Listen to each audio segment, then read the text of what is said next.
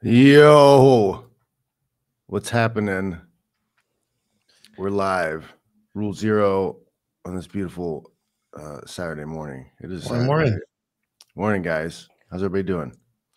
Fantastic, man. You guys got your gym thongs on? We go commando here. Not on Saturdays. Yeah, in the home gym here, I like to go commando or in my underwear sometimes. As you can see here, I can do whatever I want. Yeah, same. Harassment free. Same. Well, my girl comes in here and harasses me sometimes, but it's all right. I harass myself quite a bit, though. Actually, I was gonna say Thor stares at himself in the mirror, just gawking. Yeah. No, mostly I stare at myself when I'm doing squats, and I say, "You corpulent copulator, get it on, let's go." Makes me shame myself. So today's red meat episode is something I think is very topical, it seems, because I made a post the other day about how the modern gym is like a strip club, and women go in there and their asses and vaginas hanging out, titties hanging out, and then they set up the cameras for guys to catch guys. Got you looking at my tits, got you looking at me. So it's kind of odd, because coming from a combat gym perspective, right, where a gym where guys go in there and beat the crap out of each other, and in the last 13 years or so, a lot of women have entered the space to do that too. They're learning to beat the crap out of other women. So there's some serious training going on, real serious hardcore training. Your brain cells and health are at risk if you don't do the things right, and it's never been a problem. We've never had ogling or girls wearing inappropriate outfits to the gym, to grapple, to fight, to spar.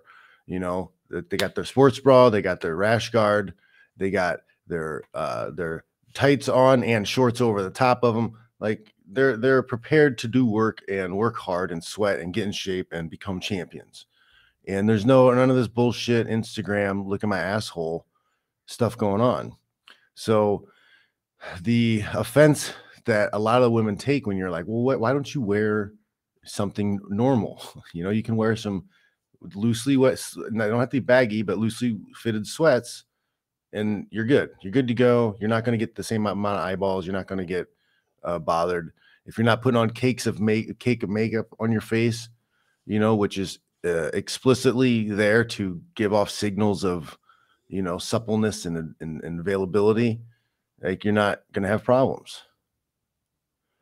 Yeah, but John, the form-fitting, skin tightness, camel toe inducing comfort that those enthusiasts that those modern yoga pants induce, they're so comfortable, and I should be allowed to wear what I want, be it something that enhances my camel toe or fluffs my buck knuckle. I should be allowed to do that in the gym. They should be allowed to do that. But you know what? They know exactly what they're doing. They are looking for attention, but they're looking for attention from certain guys, not from what they perceive as creepers. And that all comes down to who they're attracted to and who they're not. Mm-hmm. That's the only difference. Or they're just trying to the most recent one was the girl doing the hip thrust, right? Yeah. She's a 6, hard 6, doing hip thrust, and there's a guy standing off the edge of the platform. And to me, he wasn't creeping. He was waiting for her to get the hell off of the platform. She was on the squat. She was on the deadlift platform. She's on the deadlift platform for what, 30 minutes doing hip thrusters? Get out of here. You're wasting time in the gym equipment, right? And then now you're filming guys who are trying to help put away the weight so they can get you off the platform so they can get their workout in. And now you're like, oh my God, these creepers. But make sure you sign up for my OnlyFans. She had an OnlyFans. So that guy hanging around the platform was a bad person because he wasn't paying the $9.99 a month to look at her asshole. How much of this stuff do you think is just staged, though? Oh, if it's on the internet, 100% of it. Yeah. Yeah, I think some of that. even us talking right now is kayfabe, and whatever. We're making a big deal of something that isn't that big of a deal. Because honestly, how often do you see that at the gym? Yeah, there's some girls who wear probably inappropriate clothing, but it's not the majority. The chicks that I see at my gym that are dressed somewhat provocatively that actually are attractive. There's a lot of chicks that are very unattractive at my gym. I live in cow country, guys.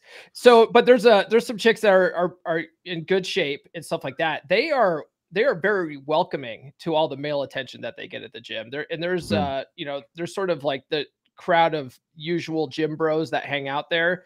They're always chatting with these chicks, and these chicks just eat it up. You know, I've never seen a chick be like, get away from me, you know, not at my gym anyway. Yeah. No, that's very true. It seems like it's the case too. It's usually the or the hotter chicks, the 8s, 9s, and 10s. They're more open and happy and flirty, and they joke around about it. I think they're used to the attention. But it's the 5s, 6s, and 7s that set up the cameras and I gotcha. You can't look for free. You gotta pay my OnlyFans. Yeah, but you know, it's funny, even though they are 5s, 6s, and 7s, dudes are still looking. You know, you never underestimate the power of a simp. The thirst is real. Yeah, because we talk about, you know, scales like that, 5s, 6s, 7s, 9s, 10s. But in reality, I think for most guys, the scale is binary. It's bang or won't bang. Yes. You know, and so yeah, that's a very important thing. Like when girls are like, "Oh, well, I've had sex with this many guys or this many guys," you know, all these guys want to have sex with me. It's like, yeah, guys will literally have sex with their own hand, looking at another guy's penis. Well, yeah, I mean that's the reality, right? So, what do you? So you're that's the scale, right? Okay, guy would have sex with me. Okay, yeah, well, he'll also jerk off to another man's penis. Congrats. That kind of eliminates that scale. That means it's all fair game. Exactly. So yeah, it's very binary with men. It's like would and wouldn't. Yeah, I've had some interesting experiences in the gym. I've been going to the gym for a really long time doing the aesthetic bodybuilding. But before that, you know, I spent a lot of time in the Brazilian Jiu-Jitsu schools too. And it was segregated pretty much at that time. It was either women's classes or men's classes. So we didn't have much experience there with the women. But I imagine you, John, have had women's classes, and you're in very close personal contact if they're learning Brazilian Jiu-Jitsu. And I would imagine that the harassment would be very low in that case, because they know what they're getting into.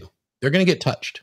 They're going to get touched. But I think also, if a guy was creeping on them, they have the opportunity to choke the shit out of that guy. Yeah, they can respond, right? They can put some pain on them, yeah. Are you looking at me, creeper? Exactly. You know. Yeah, they have a lot of authority there. That's for sure. One thing I would say to guys is that you know, if you're going to like your conventional gym, you should probably just go there with the mindset of just working out. It's not, I mean, you could do it. You could pick up chicks at gyms, right? I mean, guys do it, but it's probably not the most optimal place to do it. If you wanted to do it in a situation where you want to go to the gym to pick up chicks at the gym because you know that they work out, you know, maybe join something like CrossFit or, you know, a jiu-jitsu school. Very social. Yeah. Yeah. Because they have a lot of classes too in the gym. Yeah. Well, those types of things, those types of environments are more geared towards being social, for meeting people and talking with people and stuff like that. They're a little more conducive for that. Otherwise, like, you know, what are you really going to the gym for? You know, are you going there for your health, or are you going there to get laid? You know? No. Well, I've been in some big box gyms here in California, and they're huge. They're massive complexes for sure.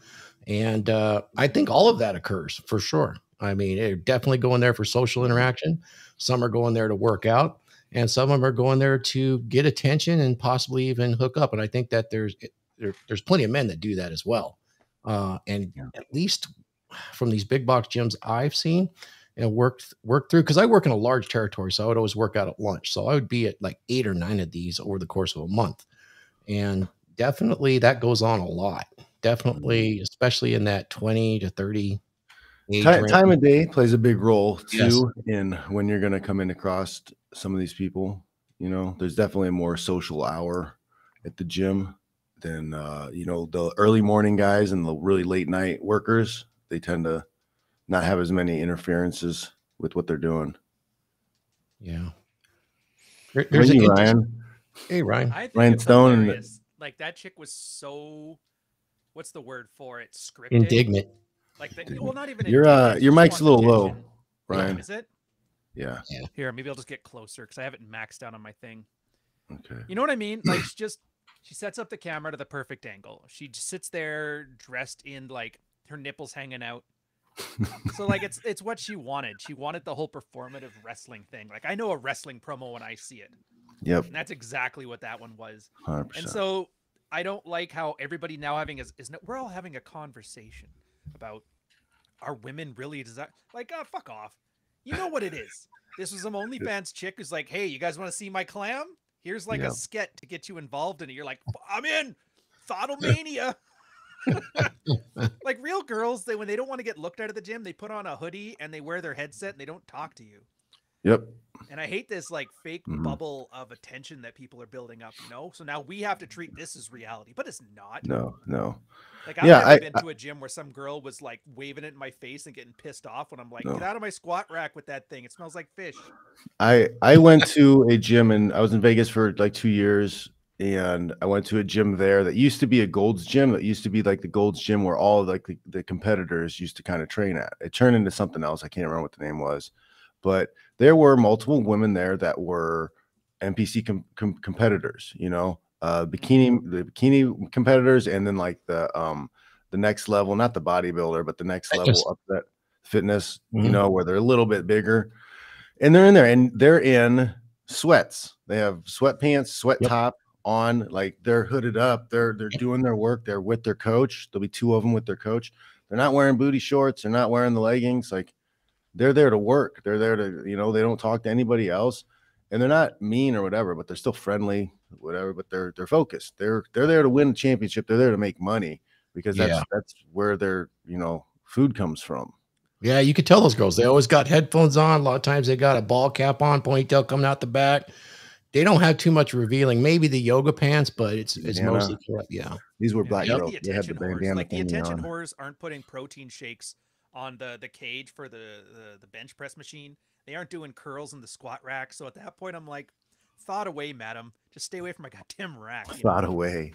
Yeah.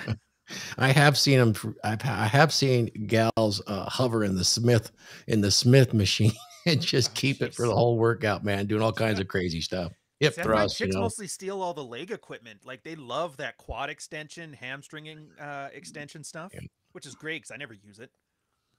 But I'm like, I guess if somebody told me one day, it's like, oh yeah, you can tone your ass with this and get, you know, icky azalea ass. And you're like, and good, I'll do 100 sets. Can we take a moment and talk about the ridiculousness of hip thrusters? Okay, first off, if you're doing hip thrusters, I'm gonna smack you, because Romanian deadlifts exist. Yeah. Okay, you sons of bitches, quit being lazy. The waiver, bitch. Quit. Sign the waiver. How about kettlebell swings? Come on.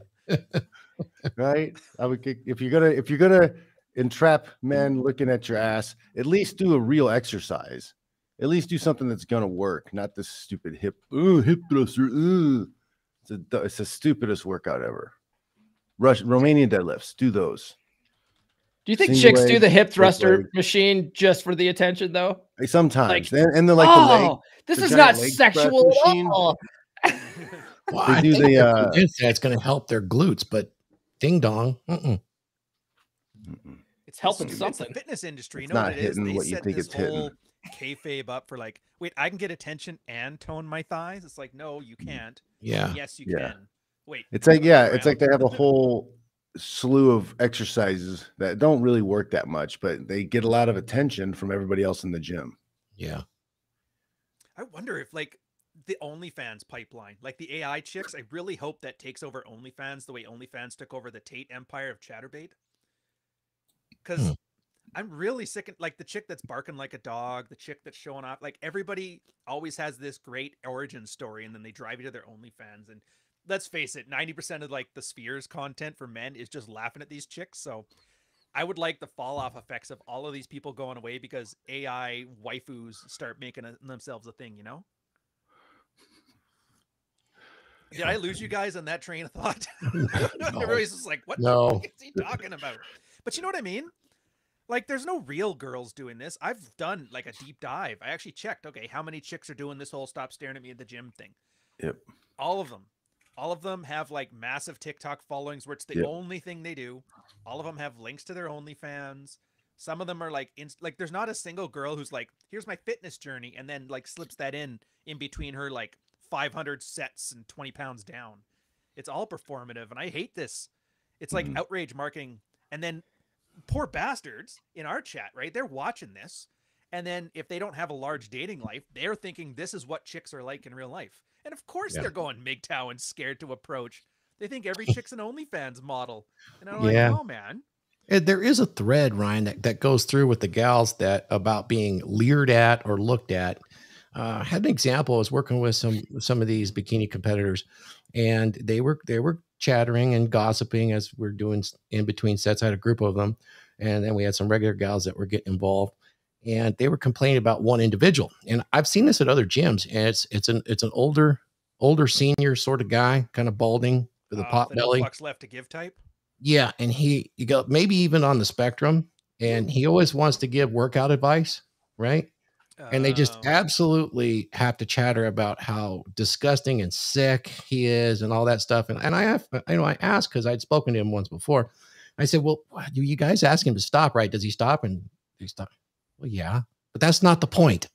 It wasn't the point that he stopped when they asked him to. Yeah. Well, we can't ask girls. That's like asking girls, maybe you should approach the guys. They're not built for that. Yeah. They're built to like complain about something, and then the guy like, I'll fix that, little lady. Let me go beat up the old man for you. Yeah. I was just saying, well, does he stop when you guys ask him? And they're like, well, yeah, but that's not the point. The point was they were having fun in their break, pointing this old guy out as a creeper. They were enjoying that conversation. That wasn't the point. Social flex. Yes. Yeah. I thought you'd enjoy that.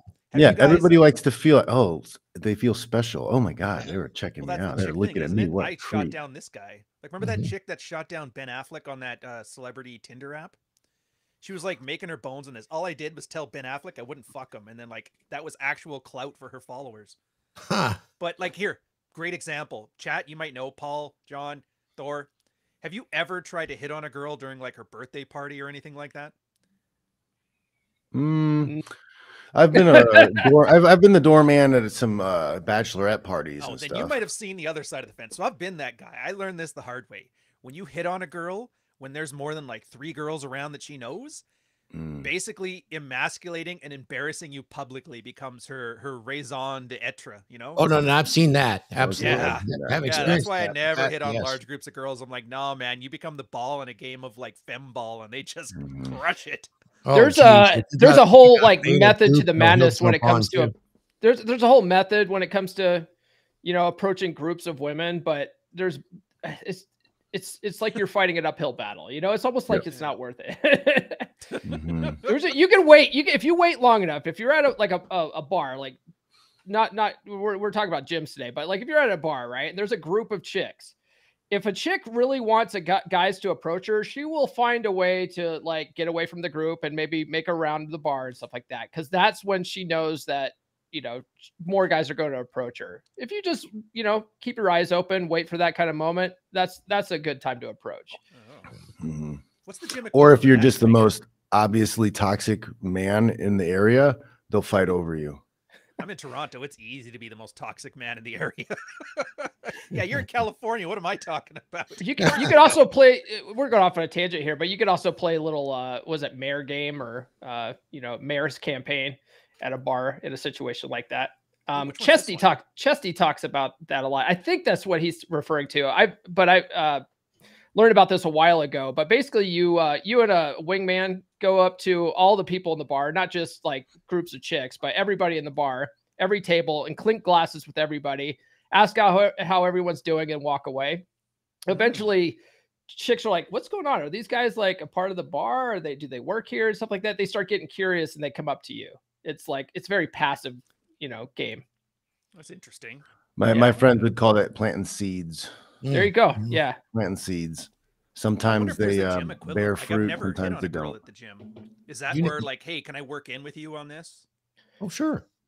Maybe. Has anybody done gym game here? I mean, I've never done my gym is that's my temple, man. Oh no, Yeah, no. I go to the I'll gym walk to in work like, out. Exactly. I'll be like Jesus. I'll start flipping the tables of the money lenders if they start meat marketing me, man. Yeah. So I built the gym in my garage, so I don't have to deal with it anymore. I don't got to deal with that. We're curmudgeon-y, at all. Thor. You got to teach us this gym game. No, I don't do it. The interesting thing was though, and like I've had guys ask me that because of the experience with these bikini competitors and things like that. You know, I got really ripped and shredded, and I was always very, very social in between sets, coming in and out with all the groups, the guys, the girls, the whole thing. And I look kind of unique. My name's Thor. So after a while, I would see the regulars and they would shout out, "Hey, Thor, what's going on?" And then for some reason, I ended up with all the girls would talk to me. And so all the guys would say, "Oh, you got all this stuff going on." I had nothing. I was just being social in there. However, you polite, you don't make them feel creepy, and you're knowledgeable. And I didn't so care. Then you become like this knowledgeable source of, information, and then they like spending time with you. Yes. And I didn't care to really, I mean, of course I'm a human male, and of course I wouldn't turn anything down that was offered, but I don't make it obvious that I could care less one way or the other, essentially was my attitude. But it's not like that's the point that you were there for. I acted genuine when even to the gals that were larger, say corpulent, that they were doing well and encouraging that. And it went a long way towards all of them being very social, and opportunities presented themselves very frequently. And so other guys in the gym were like, "Man, you got to teach me that game." It's like, it's not that. It's just learning some social acuity in the gym, Well, that's the game. It is the game though, right? You're like, "Oh, it's not game." Oh, it's but game. It is the game. Yeah, it is. It is. I have a friend that he was competing for Mr. Olympia. His name is Chuck Kohout, and he's got a pretty big following on TikTok. He would go up to competitors, female competitors backstage. And one of the things that he would do to run game on them was he wouldn't say anything. He would just walk up to them as they're posing in the mirror and just pinch the little piece of fat behind their arm. Oh, that's evil. Right? Because women have a hard time building up this area. They have a hard time losing fat there. So he just walks up, pinches a little fat, goes, and then walks away. And then he says That is a meg and a half. Yeah. They spend the rest of the time at the show just trying to qualify themselves to him. That's genius. Yeah. Yep. Genius. I will say that like the major gym game that I've seen from guys, the guys who are like you, Thor, like are the trainers, the guys who are there with a lot of girls and go through a lot of girls and are training a lot of girls. It's not necessarily that all of their clients are the ones that want to sleep with them. That does happen. Right. Usually the married ones, but the other girls, because now you have a bunch of beautiful women around you that you actually work with every day. You talk with, you have good conversations with, you talk, you laugh, they're working out, you're knowledgeable. It kind of lifts you up in that gym social circle. So now girls on the outside that you're not working with are looking at you like a piece of meat, like that. That cannot be underestimated, John. That's super huge. That right there, that pre-selection from that process, it is huge for sure. How many guys you think are going to stop all of this? Like, you guys are talking about a very pleasant attitude, men and women co-ed in the gym. How much of that do you think goes away now that you got these OnlyFans models hip thrusting and just waiting for an opportunity to put a dude on blast? Do you think it's going to have any effect, or do you think thirst conquers all? Thirst conquers all, because there's always going to be that guy. Yeah, there's always going to be the guy that's thirsty and just can't. Because there's a lot of guys, who aren't super active growing up, and then they're like, you know what, I'm turning my shit around, and then I'm going to the gym. And they go to the gym, and it's like, oh, clams everywhere in their face and all the machines. They're going to have some, adjustment period. You're going to have to learn to keep the blinders on and not stare. Yeah. And if there's guys watching this and they do want to make the approaches in the gym, there's a couple things that I'll just throw out there that I've seen other guys do. It's really, really simple. Is if you see a gal that's really fit and you want to talk to her, don't interrupt her while she's doing the sets. But if you do, learn the lingo of fitness. Some of these competitors, they have their own lingo. And if you know the lingo and you understand that they're a competitor, they're open to talk about it. That's their passion. That's why they're there. And that'll go a long way towards establishing, a conversation.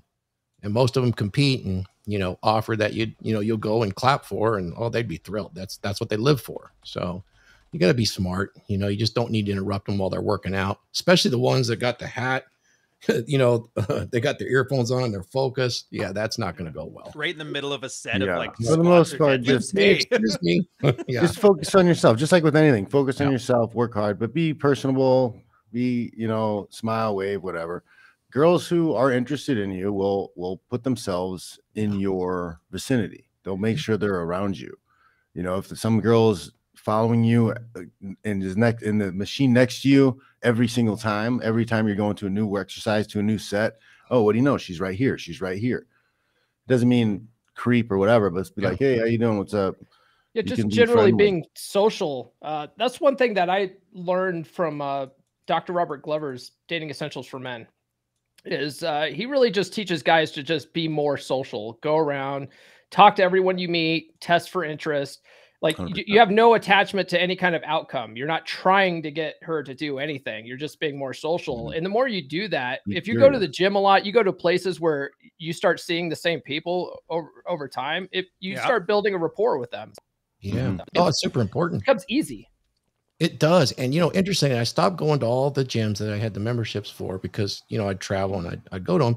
I stopped during COVID because most of them closed down. When they reopened within 4 or 5 months, I received 4 individual distinct texts. Hey, are you coming back to the gym? Oh, they were all from gals that I had known or worked around in that. So I hate John Anthony because now you have to preface like they're all girls and they're all free. That damn guy has ruined it for the rest of us.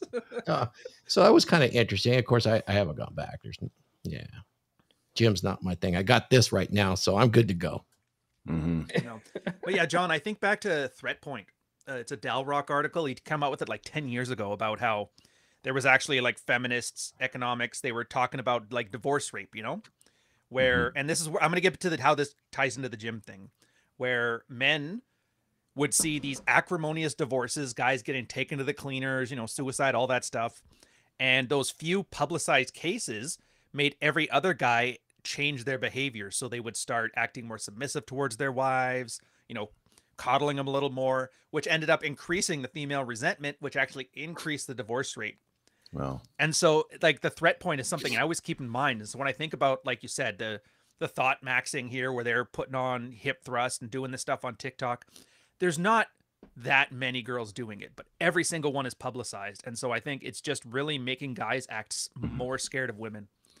And the paradox of it is like, you really have to just like not give a fuck, not care.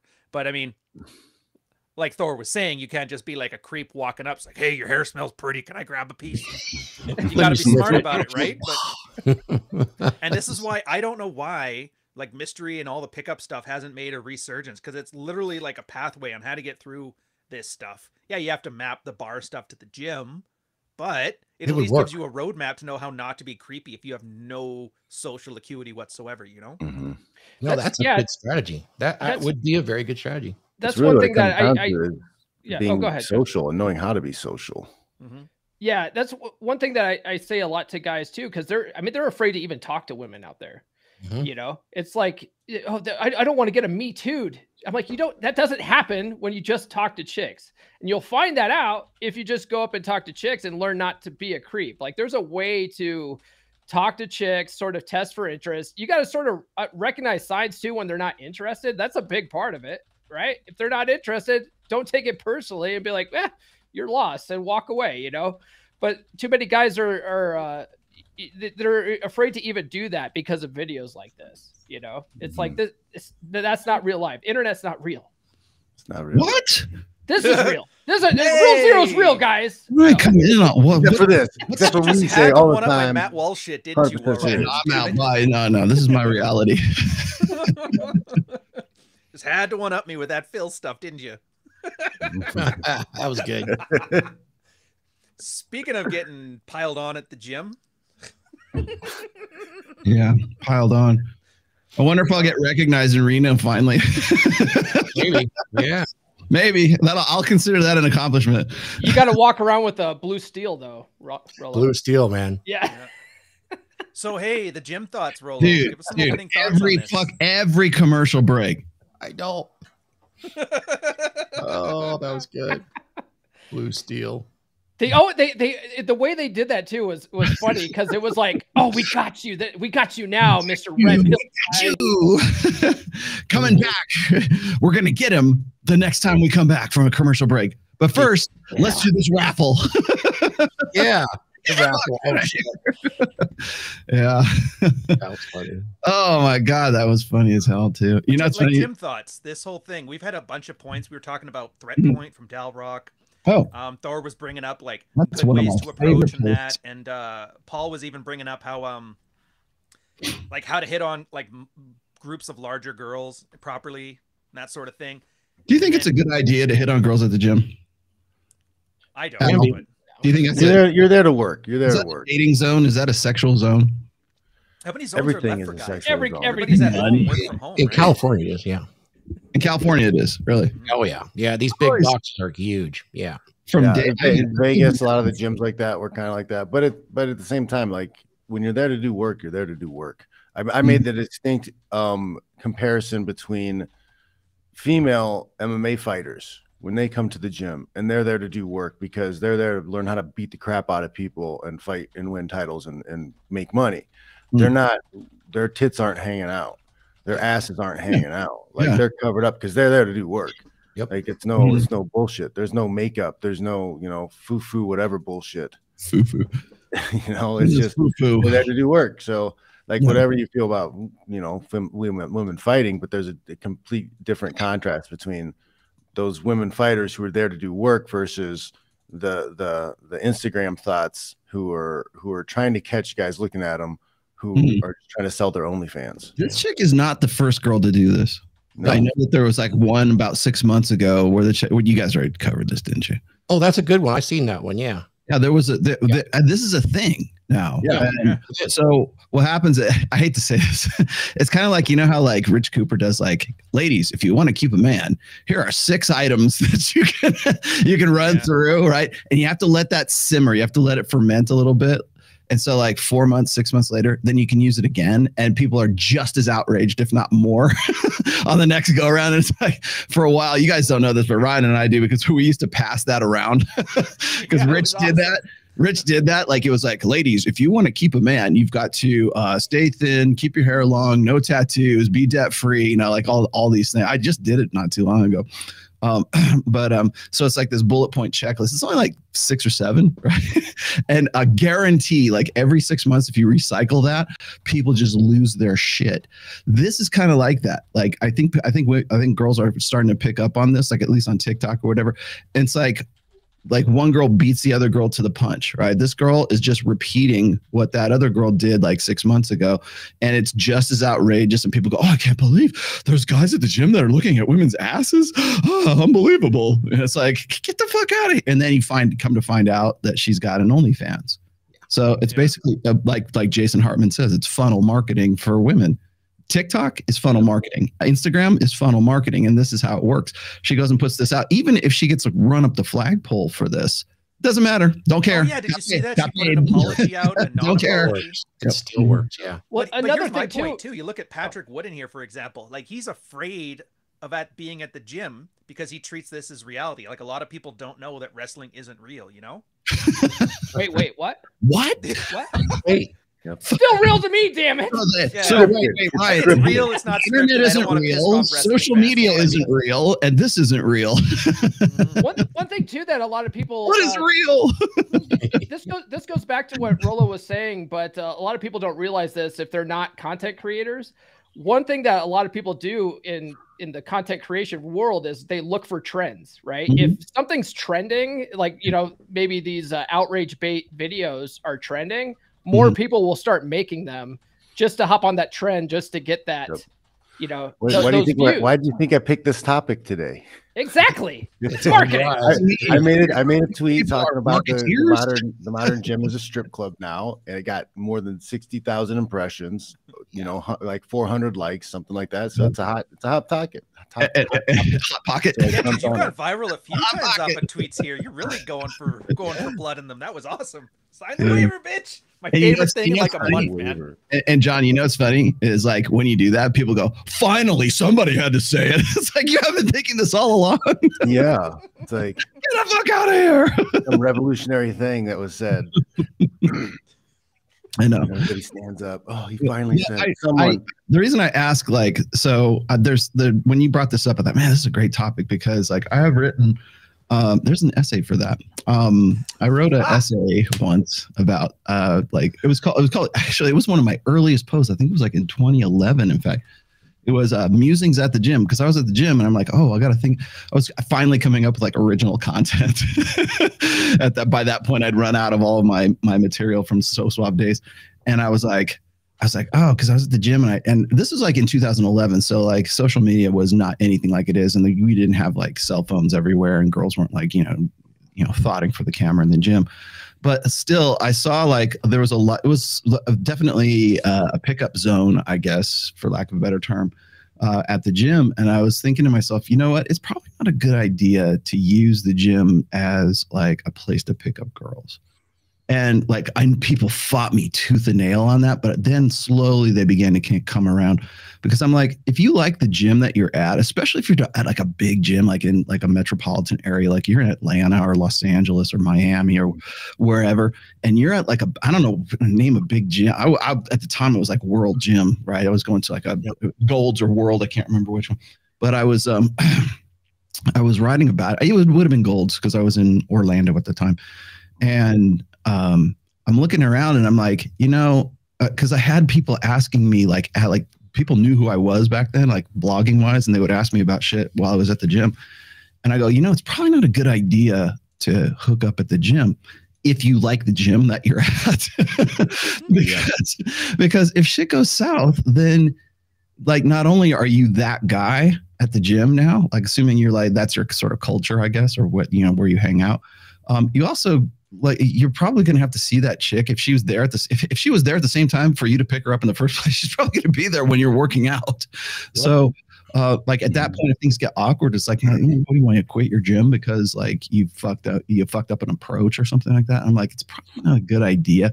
That's what I was asking. Like, do you think that that's a good like because people fought me on that at the time. I don't know if people would still fight me on that today. Well, the whole idea of dating in a small pond. It's the situation too with instructors. Right, like a jiu-jitsu or MMA gym, you gotta take a hard line with your like instructors. Like there is no fraternizing with clientele because that's, you know, that they're paying $150, $250 a month to be at that gym. Well, if you chase them off because you dated them, you broke up, and then they quit the gym. Well, like how much money a year did you just cost that gym? Mm-hmm. Yeah, it's also it's the concept of dating in a small pond. It's not usually a good idea. It's like dating a coworker, you know, like if things go south, you have to see that person every day, you know, like it's just at the best case scenario, it becomes a very awkward situation, right? The worst case, like you get kicked out of the gym or, you know, you lose your job, you know, that kind of situation. Hey, you remember the military? They used to do that. If they found out you were a service couple, one of you got posted off. Mm-hmm. Oh yeah, depending on how good your job was there, you could be out like a promotion, and that could set your career back years. And that's even if you're still together, let alone a breakup. Oh, dude, I had a buddy of mine knocked up this chick in supply, and of course it's by the boxes. He supplied her. He supplied her something, and our command master chief, he wanted to get a paternity test done, while she was still pregnant, you know, just to prove that they were the ones that he was the one that knocked her up so that he could send this guy to like mass or something. And so she was like fighting it, you know, because she didn't want a needle going through her stomach to prove this sort of thing. It was a whole fiasco, but taught me very quickly, like you don't shit where you eat, you know, it's not a good idea. No. Yeah. Bound to catch some kind of bacterial infection. Yeah. So they had the rise of these gyms in California, probably in the big metro areas. It was like the 24-hour fitness club. What's that one? Planet Fitness. And they're almost on every corner within like 2 or 3 miles of each other. And once you have a membership, you can go to all of them. So I did see familiar faces rotate in and out of gyms in time and experience exactly what Rollo said. I was with this girl, and on this one gym, and I got to go to this gym now because it's weird. So that definitely happens. Yeah. All right, we got a super chat here from Leon, and I don't even know what this means really. He says, "Gentlemen, why do people keep inviting Destiny to talk about masculinity when he doesn't identify with his own?" I don't know who that is. It's because he's so hot right now. That's basically it. Hello. He was like one of those guys that argues politics, and he's got like an open relationship. He does a bunch of drugs, that kind of thing. But he kind of got the start of all those communist bread tubers, and then somehow ended up on Fresh and Fit because that's good. All they cared about was follower count. And that's why everybody wants Destiny now, because they want to jack his clout. And he's apparently known for people basically dick riding his clout and then building their own brands. What? First you tell me the internet's not real. Yeah. Can you believe it? Man, it's just too bad because everybody. What does he do? Is he like a gamer? Like how does he? More or less. Destiny's this kid that came up through like Twitch. I don't know, like maybe this is a Gen Z thing or whatever, but like, well, maybe it's not because I see Ryan do the same thing on his channel. He plays fucking Minecraft and then talks shit out. Let me tell you what I'm thinking about while I'm playing fucking Minecraft here. Yeah, oh yeah, hunger and peace, and oh yeah, let's remember back in the flood of 1865. Yeah, no, I don't know how you do that. Like, but I can listen to Destiny, but I can't watch Destiny. Like if I watch any of his streams, if I watch his like YouTube channel or whatever, and I don't know what the hell game he's playing. I'm like, who the fuck plays this game in the first place? And then second of all, it's like, how do you keep up with this? Like, how do you watch the game and then listen to him at the same time? And maybe it's like some sort of like Zen kind of like, you get into this flow state or something. Like, well, it depends on the game. I don't know. Actually, dude, there's a thing. You have to pick a game that requires no more than like 30% attention. Like there's some games that need whole focus, so you have to like pick the right one for it. And I get it. And I don't know. Maybe I see. The only games that I've never been able to play like first person shooters because I have like astigmatism, right? So like if I watch like in the first person, it makes me like queasy, it makes me nauseous because of my eyes. But like I love real time strategy games, so that I can understand. But like for me to play a game that I'm not like devoting my full concentration to, it's like it's weird to me.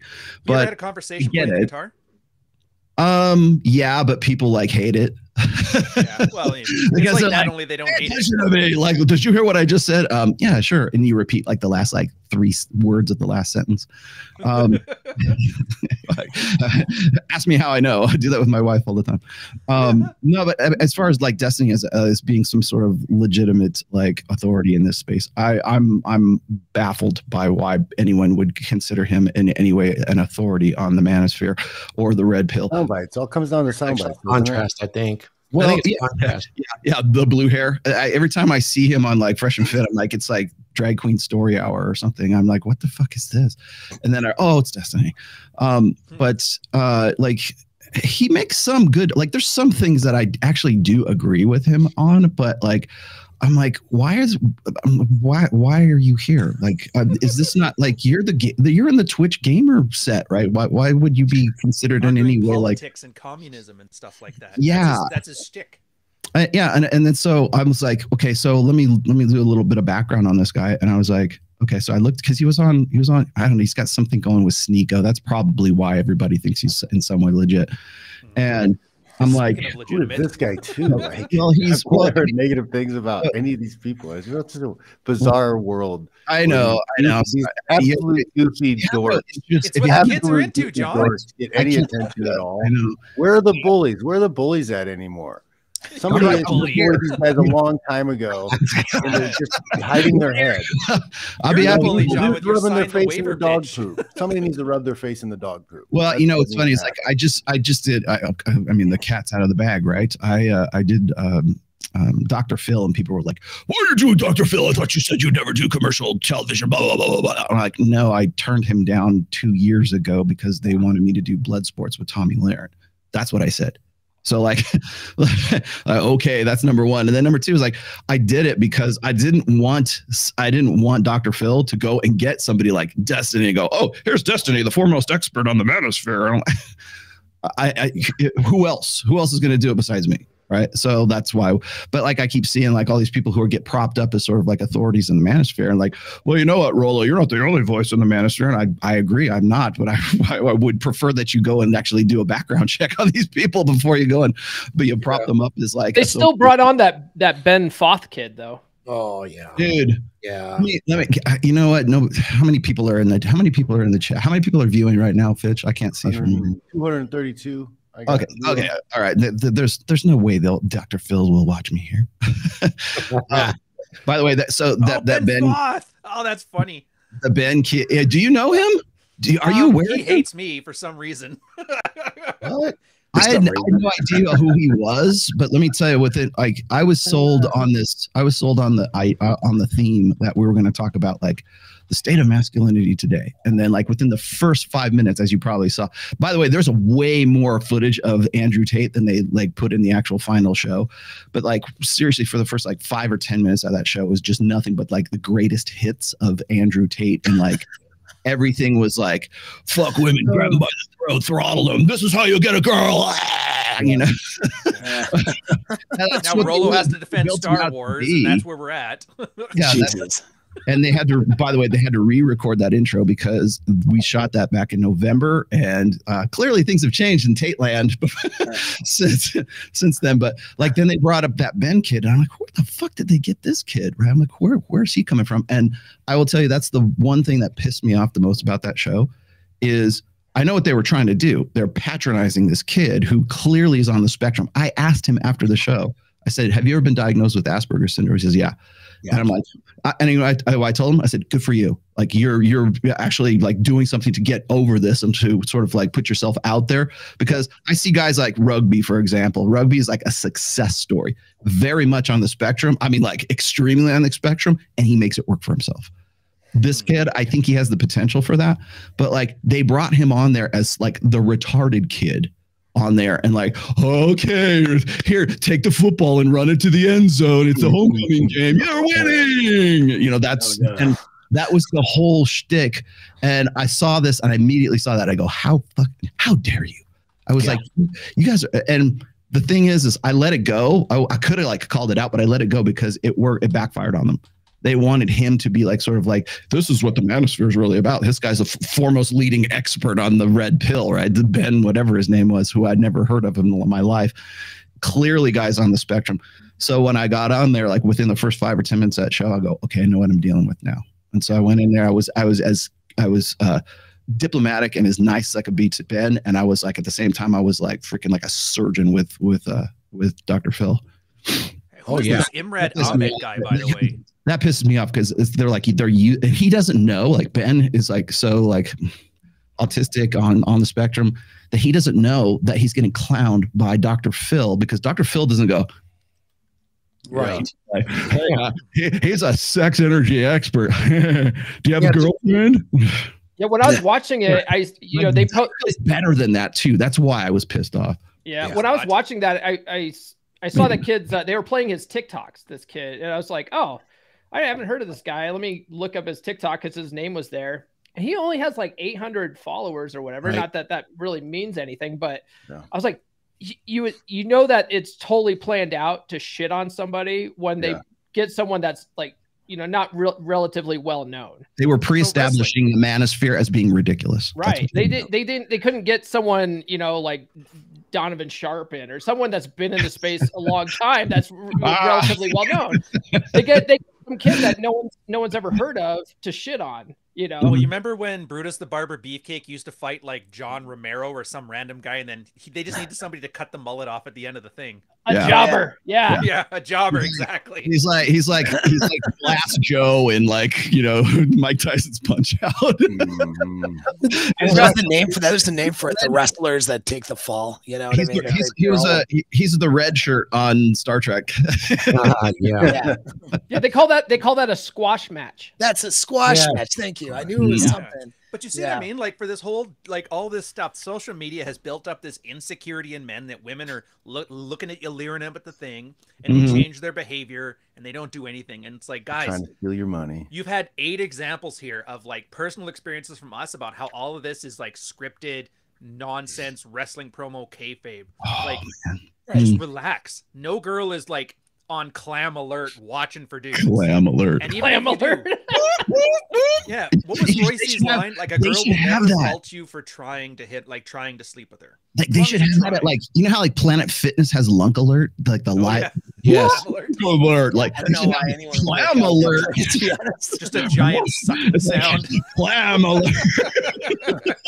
Yeah, you make a good point though, Ryan. They had that. Ryan, you make a good point. That's one thing that a lot of guys don't realize is that women have been looked at sexually like their whole lives. Like they know that we want to fuck, and so don't apologize for it. You know, they're don't not be creepy. Don't apologize. Yeah, that's all it comes down to.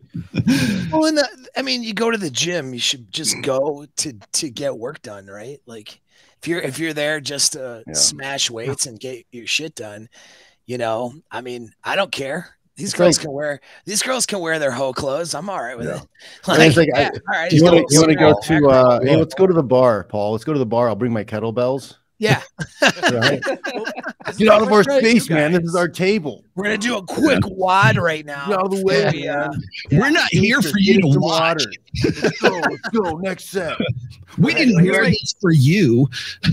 Yeah, here's my question for you guys though. Like obviously, like we're losing co-ed spaces where it's socially acceptable to hit on people. Like don't do it at the office because Me Too's got everybody paranoid.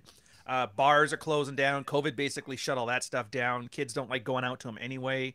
There's no libraries that go for like. Where else do guys go if they want to go outside? And I don't know what. I just go out. Like you can still go to those places. They're out. Right? You still you have to leave your apartment out in Toronto. I'm not talking about us. We can handle it. I'm talking about the guys who are new. Like they just picked up Mystery Method. Like, oh sweet, I'm gonna go and run game. Or they're talking to Troy and like, all right, days approach. Like. They're running out of spaces, talking I think. To people. Or at least they just think start off by being social and being pleasant and being like, "Hi, how you doing? How was your day?" Ask 50 euros for the time. That old one, right? That's it, though. I mean, it's really the same. It hasn't changed. People. We're all instinctually wired to connect with each other. I mean, some things have changed, but if a guy like basically doesn't, it's all about frame. If he doesn't give a shit about it. And learns just how to approach people and talk to them like in a way that's not weird. It's like it cuts right through all that bullshit. Oh, it does. You know, it doesn't matter. It falls right back into the same conversation, you know, guys have been having with women since, I don't know, fucking 1800s or something. I don't know. Oh, it was well before then. 1200s, 900s. Yeah, the cave bars, you know. Hi, Cave Stacy. Cave Stacy. You know? No, but Paul brings up a good point here. Is like it's also okay. So there's two things that you brought up. One is frame. The other one is what I've called sexual zones. And I think I stole that from you, Ryan. Sexual zoning. Back in the day, like I think it was like in 2015, 2016 when I started writing about sexual zones. But if you get my 5th book, I actually talk about that in the player's handbook because it's in the very beginning of it because it's like sort of pre-establishes like here's where it's okay to like pick up girls, right?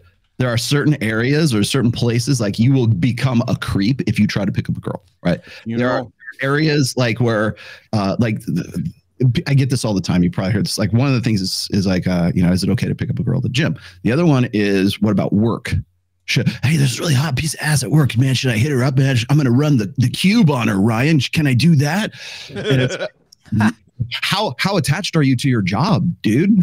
That's the first question I would say. Yeah, go ahead and pick up the girl at work if you don't mind being fired and you don't mind like never working in that industry again. Maybe that then, via con Dios, man.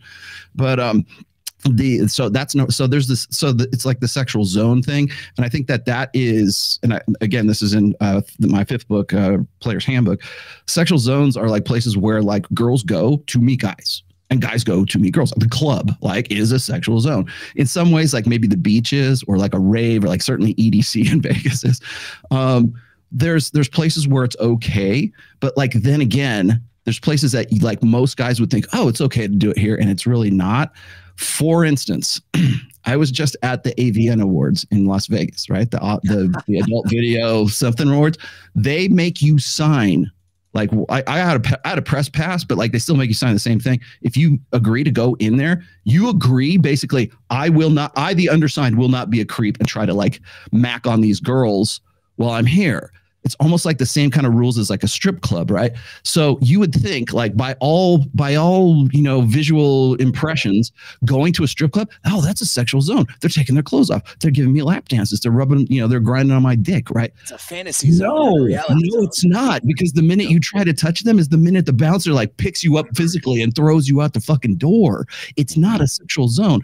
And so what happens is like you got all these guys who think certain zones or certain, social instances should be a sexual zone. In fact, for some guys, like if they're good looking, like they look like Justin Waller or something, and they're got good game, pretty much those zones are sexual zones for them, but not for you. Justin Waller, but not for you. So it's contextual to the guy himself, and then also it goes back to frame.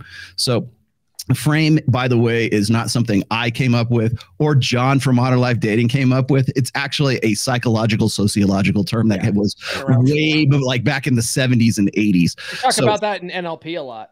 Yeah, exactly. Yeah, frame's been around for a while. It's been around forever. And then the other thing, so like when you are out of your frame and you're in someone else's frame and you're trying to pick up on that girl and you're in her frame, it's always going to come off as creepy. Yep. Well, so when I talk about like pickup for guys and stuff like that, I talk about the environment, and they're their own identity, they're themselves, and they're presenting a version of themselves, and that version of themselves is the person that she would have sex with that fits his identity in that environment, right? And so like sometimes, the reason why guys shouldn't necessarily hit on a girl in the gym is because he's not good at dealing with women yet, and he doesn't know how to be calibrated. There's a way to talk to a girl in the gym where it's calibrated to that environment, and you don't come across as a creep, and you are acting and being the guy that she would sleep with in that environment. But that same girl and that same guy in a different environment where that's more of a sexual zone, let's say a club or a bar, he can approach her differently. So like a guy without necessarily good calibration, he learns some pickup skills and he goes to the girl in the gym using those pickup skills.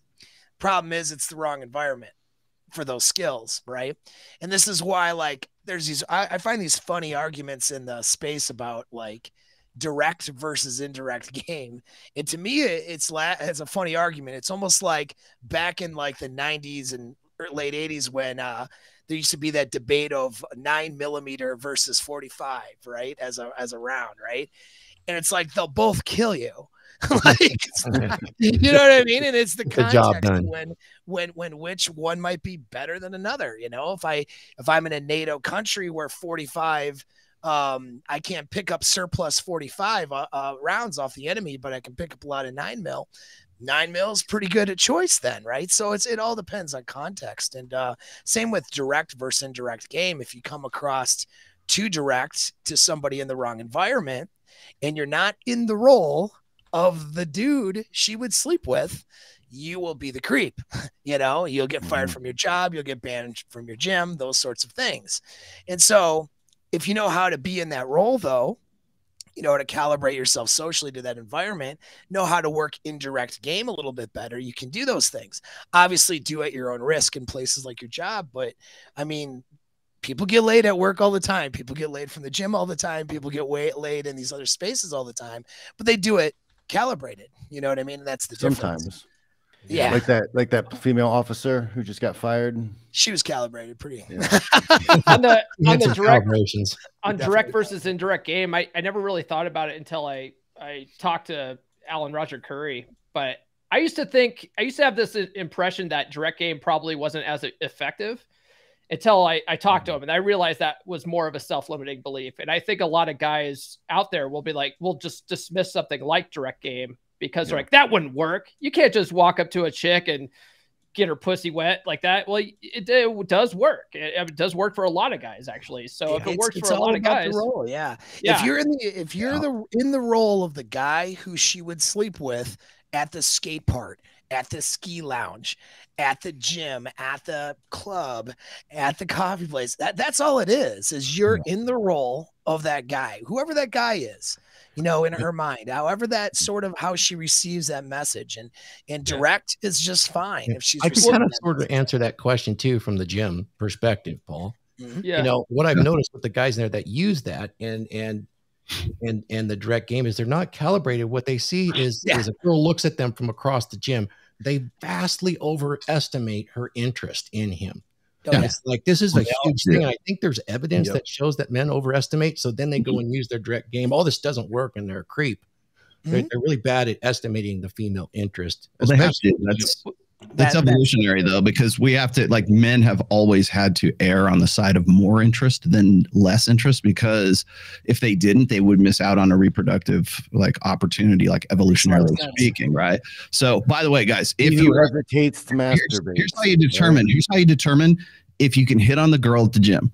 Does she have like this? Like in front of her, if it's a device like this is in front of her, don't hit on the girl. She's an influencer. She's not a woman. She's an influencer. You went all the way off camera to do that bit. You're like, I gotta find mine. Going back to she's got the camera on the tripod. Abort.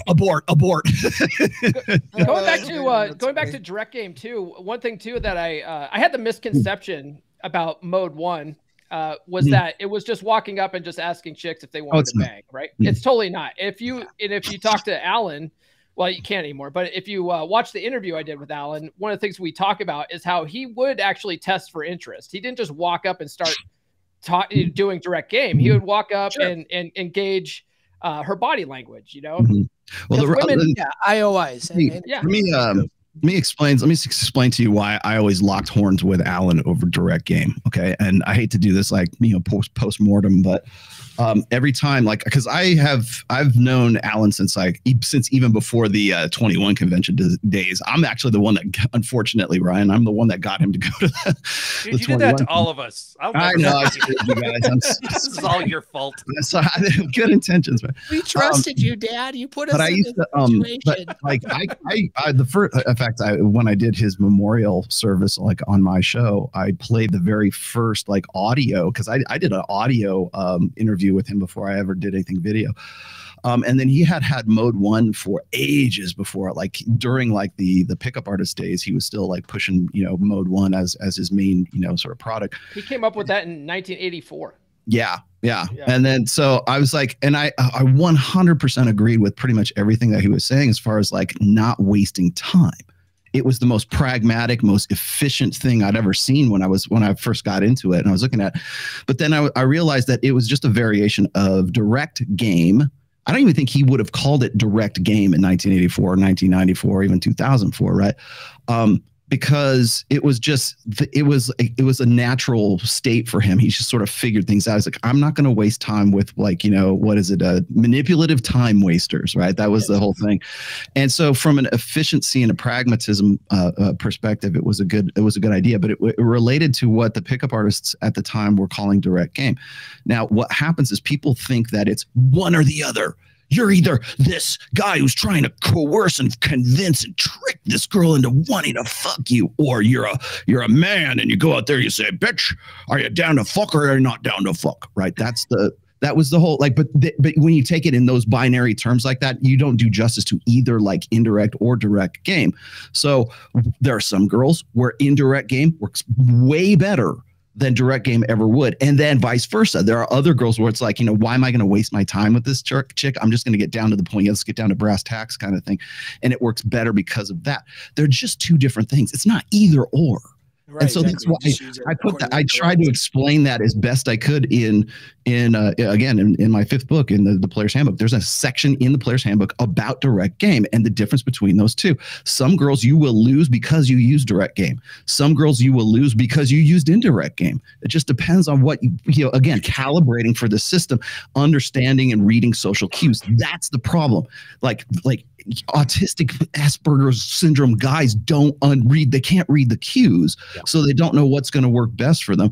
And then on top of that, direct game was actually a derivative of indirect game, because you had all these PUAs from like the RSD days and the Venusian and art stuff from the mid 2000s.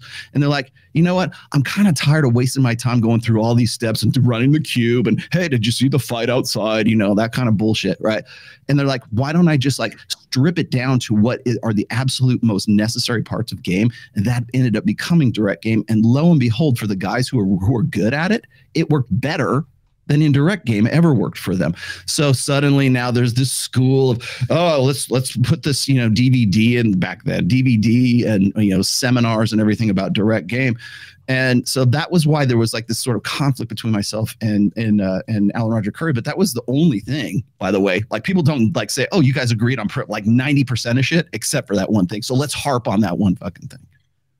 You know, I always saw it like you guys agreed on 90% of everything. I never saw it really, the conflict rise to the top, at least in my opinion. I never saw people, they want to poke that though. Like, for instance, I will always like have a good conversation and poke Mike Sartain about like men and women being friends. Well, yeah, especially when your business is being friends. Yeah, I'm sure you can, but I fuck my friends. Let's define friends. Yeah, define friends. I wish. By the way, Mike wants to be a panelist on Rule Zero once he can convince himself that he can get up early enough from the West Coast. That'd be great, man. It's tough for me, by the way. If it's not too much of an inconvenience for him, sure. Yeah, exactly. But I was going to say, as far as like the sexual zoning aspect of all this, I think it's even more difficult now, as if it wasn't difficult enough for guys like to sort of figure it out. Because most of these guys who like, especially in this space, who follow us, they're not club rats. They're not gym rats. Hell, the first thing we have to tell them is get your fat ass in the gym. That's the first thing we say. And they go, hey, there's girls at the gym. Yeah. Should I pick them up? No, I wasn't ready for this. Yes. And so I think it's really sort of, it's not just calibrating for the social situation, but it's also the environment. So going to a club, like, well, the girls are here to, you know, look at the way she's dressed. It's like, this is where you pick up girls. The girls are there to be picked up, right? Okay, that's easy. But when it comes down to the gym, or it comes down to like church, or it comes down to like the gas station or whatever it is, it's like, do I do it here or do I not do it here? Most guys are so used to like living online and behind a fucking screen that to put them in those environments, yeah, it's confusing. Hell, it's confusing even if you know game. Well, and they don't understand too, like even the goals of the girls in those environments. Like a goal of a girl in the club, for example, isn't to like necessarily have sex tonight. You know, it usually never is. It's usually to get attention and clout and to status seek. And so then you get ordinary guy without status, you know what I mean, trying to pick up at the club and then getting shot down a million times, not realizing that even guys with status, you know, get shot down a lot, you know, at the club. I mean, I think, you know, Myron from Fashion Fit was big on club game, and he would get the table and the bottle and everything else. And he talked about how he would approach, I mean, early on, I don't know what he's talking about now, but he would talk about it. He would talk to a lot of girls and get shot down a lot before, you know what I mean? So he had girls that said yes, you know, because they're there just to get looked at and hit on and say no and feel good about themselves. You're going to crash and burn. And I think the other thing that gets people is like when they see guys who are like more like application, like practice driven, like game driven, like you want to you want to lose your V card kind of thing. Those guys, I think they get really frustrated with guys who are like the average red pill guy who just wants to get his dick wet for the first time in his life, or get some girl to even like pay attention to him or kiss him or anything like that. Right. And so they get real frustrated. Hey man, you should chase excellence first. Like that's not the problem they have. They're coders. They make like 200,000. They make $250,000 a year. They can't get a girl to touch their dicks, right? That's their biggest problem. So when they go out to the clubs, or when they go out, assume like clubs, they don't go to the clubs. They can go to like freaking Starbucks without like, you know, like that being a sexual zone, right? Oh, there's a really cute barista at Starbucks. Should I hit her up? Probably not. She's a single mom. Yeah. She's a captive audience, really. Yeah. Well, and so like as far as like being practice driven, as far as game is concerned, like getting out there, like make muscles, make money, learn game. You know, the learn game aspect of it, I think, is probably the biggest sticking point for a lot of guys, because they lack the social skills, and you know, really the extroversion to go out and do the kind of stuff. And then so then what happens? You have this hot chick in fucking yoga pants who puts out this viral TikTok video in the gym, which is probably certainly not for these guys, not a sexual zone to begin with. And then you come to find out she's got an OnlyFans, and she's really just using that outrage to funnel chumps like you to go, you know, jerk off to her on freaking OnlyFans. Marketing, it's marketeering, and bravo, by the way. Really well. Yeah. I got a controversial. I was gonna say, I got a controversial. Respect the hustle, right? Yeah. A controversial statement here that for the space is that I think a biggest mistake a guy can make, maybe not the biggest, but a big mistake a guy can make is not working on his game before he's a higher value man. I think that's a mistake. I think that, you know, this chase excellence thing. You'll get handled by a predator, because if you become very successful and you have a lot of money, there are girls who've been finessing men since they were 13 years old, and now they're 30.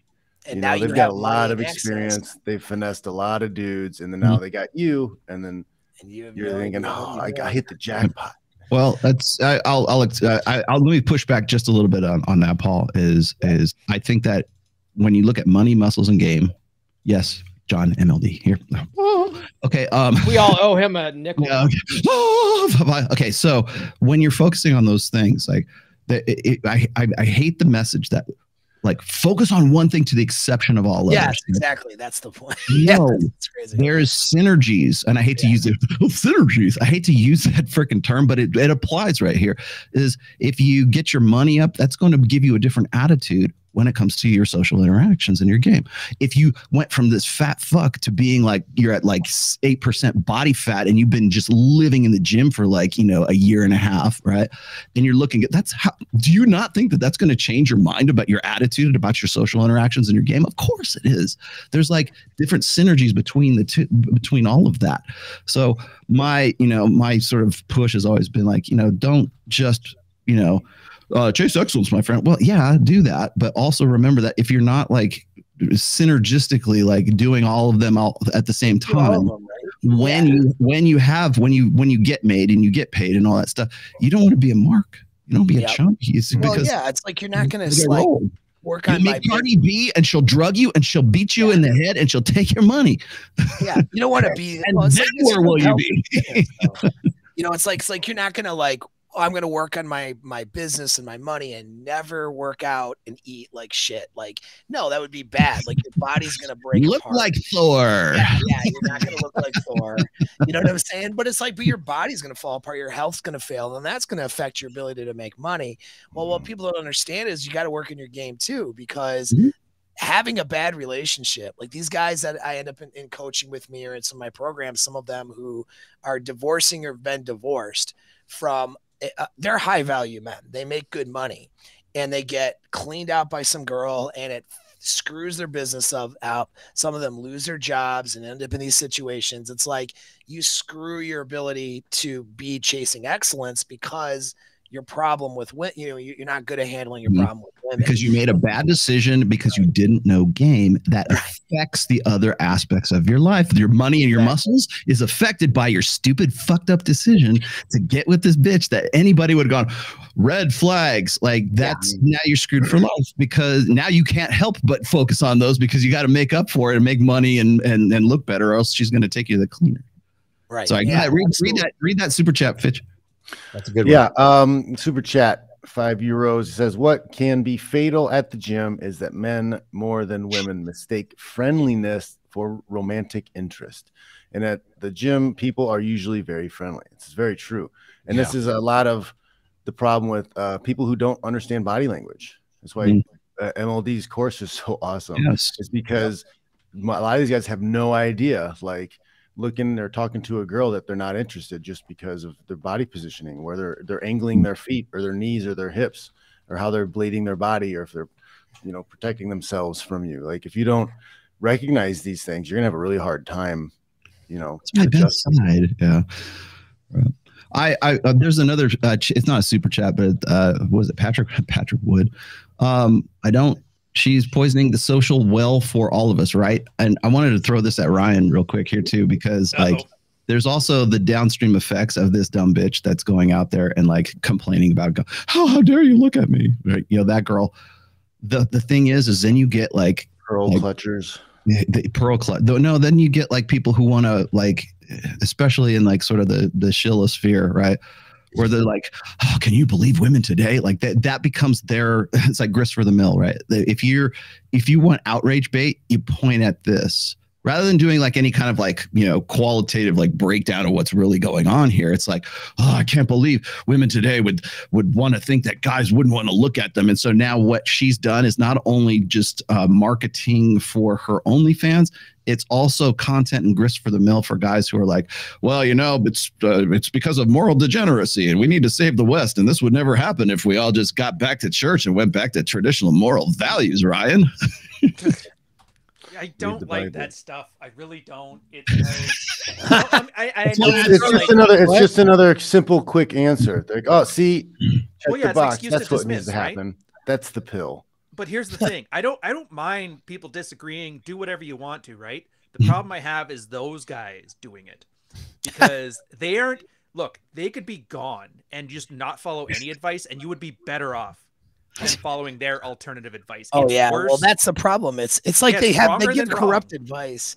It's corrupt advice, and then they go, but because Jesus, and you're supposed to go, oh, okay. Well, then I'm going to take this bad, shitty advice now, because I don't want to. Like, it's not because like if you have good advice, if you have good ideas, then you can put them out there. They don't have good ideas. They just have their ideas, and the only way they can make them good is by making everybody else's worse. Like, they're so bad at it. They don't understand marketing. They don't understand like the kayfabe, nothing.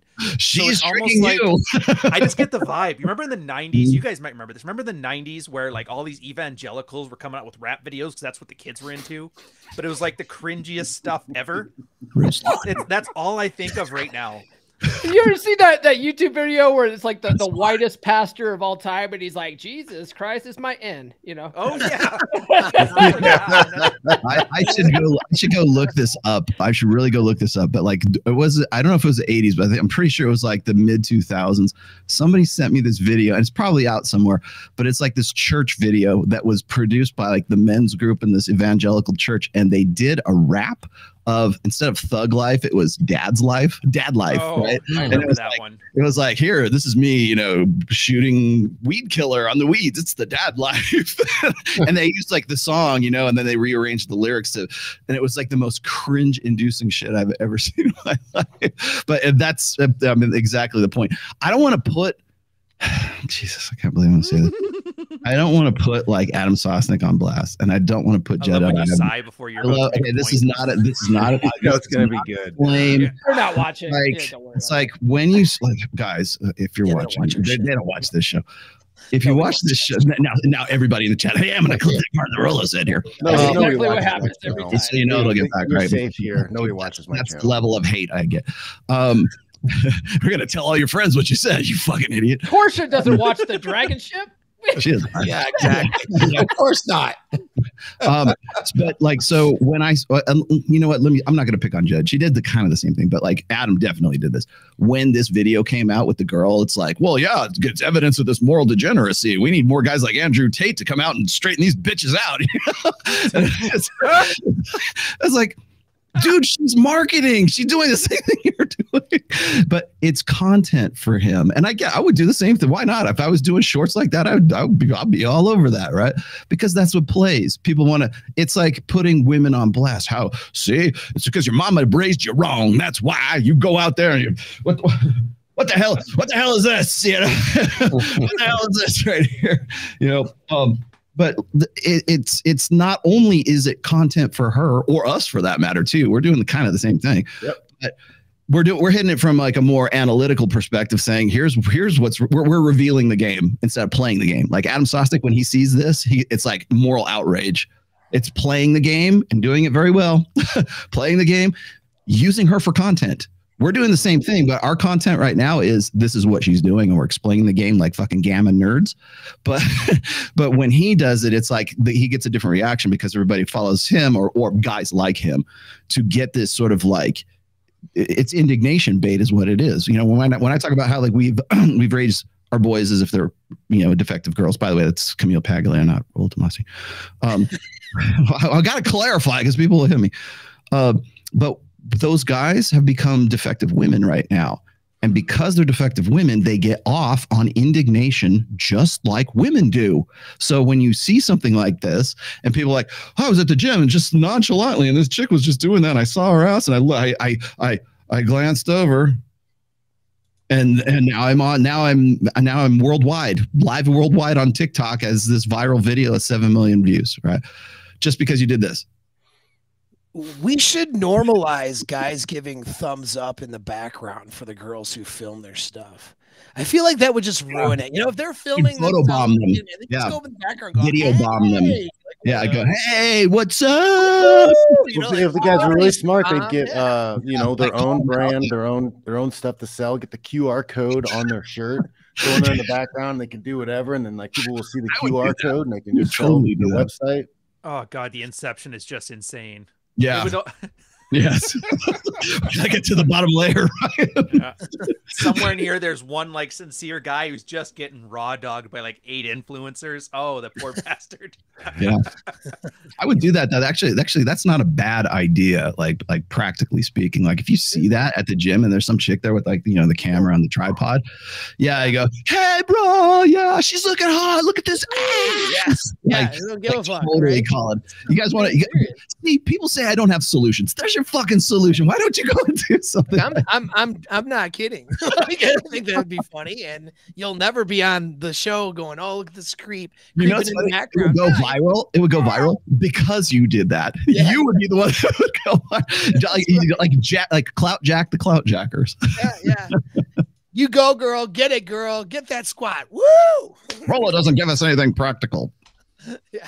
I'm just here being a fan. What do you mean? I'm not doing it wrong. And aside from this too, there's a good point for guys to take from this. Like irreverence is such a superpower. We call it being aloof, but it's essentially irreverence. When things aren't serious, don't take them seriously. When things are serious, take them seriously. But for most social interactions, like nothing is serious. Mm-hmm. Right? A girl calling you a creeper, sure, she may think you're a creep, but if you can just laugh that off and walk away, it's, you know, that whole inside people's frame thing. Look, man, just wanted to hit on you. Didn't mean to offend. I'll catch you later. You hand up a little bit of grace, a little bit of charm. You walk away. Yeah, sure. This chick may think you're a creeper, but at least the whole gym's not like, dude, I have a chance at this chick if I beat this guy up in front of her. You know what I mean? Yeah. Right. You ever see those videos? They used to be popular. I don't know if they're still on. It used to be like Vine or some shit, or maybe Snapchat or whatever. It would be like the father of the daughter who was like, you know, hey, you know, doing like stupid shit, and he was in the background going, you know, like mimic, like mocking her in the background. That's what needs to happen. You have to be the one to go and do that when you see that shit. What is this? Oh, is this how Paul like gets this point in? He's like, they keep talking. We need to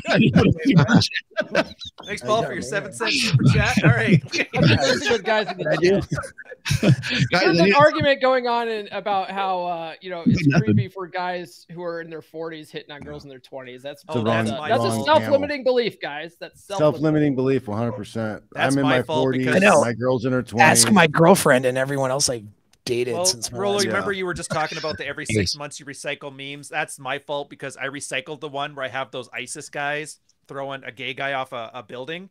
And I had racist guys, and I put the like middle-aged women, and the guy being thrown off the building was guys who date younger girls. So it's kind of like a thing now for another week. Works every time. Yeah. And by the way, Mike Sartain, 45. His girlfriend, 21. I've just never seen a 23. Like they may goof on creepy guys that hit on them, but I've never seen a girl who's attracted to older men. Heck, Allie is on like a tirade right now, like basically cheerleading that on. Dude, if she's 20, damn right, get the 45-year-olds. People that are into it are into it, and the people that aren't into it are the 45-year-olds that don't want to be outcompeted. And that's, again, don't take it seriously. It's just irreverence, man. I know. Yeah. Well, they're all into it. You know? Seriously, I'm at the point right now where it's like, if I see that shit and it's like something I've seen over and over again, I will totally viciously mock you for that. That's good. That's that half your age plus 7 thing that was invented by older women. That's just ignore all of that. Yep. If you can pull them. I don't know. Whose dog is that? That's not Ryan's dog. My right? dog. No, that's way too tasty. I'm going out to mute my stuff right now. Rollo, I watched Metalhead. Now I have nightmares. I told you, man. I told you that would like. I thought you were referring to that when you first came up with like, you know. No, I was just not just regular normal stuff I've seen. I do a show, Mixed Mental Mindset with Jason Vermis on Mondays, and we talk about a lot of conspiracy stuff and MMA. The title and we've gone over a lot of the robot dog and drone technology stuff that's out there. There's some guy from years ago giving a speech about you can put the nanobots in this pen and I could release it in a stadium and we could kill everybody in the stadium. Like they had that technology like 5 years ago. You know, so by the way, that terrifying. That episode, this stuff. The episode of Metalhead on Black Mirror, that's like probably like from 4 years ago. Yes. That's the scary part. For anybody who hasn't seen, you can get your robot dog shirts. Dude, I'm in. Yeah, got mine. Already got mine. I might cut the sleeves off though. Well, I think there's tank top of options available. They'll fall off. Yeah, they'll fall off on their own. Hulk out. Just Hulk out. Start getting there. Exactly. Yes. No, I was going to say there's another one too. You really want to if you really want nightmare fuel.